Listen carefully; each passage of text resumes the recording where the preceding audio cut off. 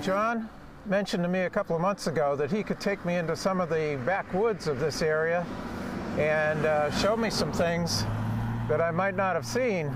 I was very intrigued.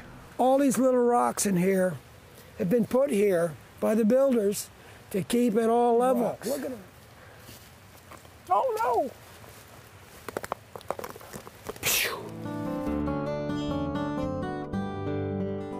Here we are at John Dearborn's house.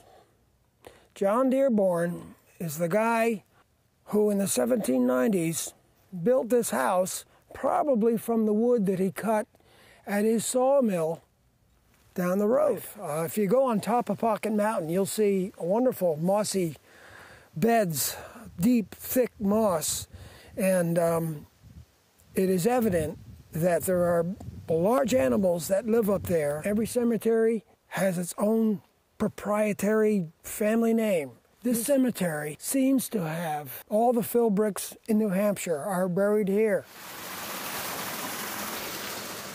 This is great. You don't find this stuff anywhere else but here. So it's important that we identify these places, make sure that everyone knows about them, protect them if we have to. Really important to me.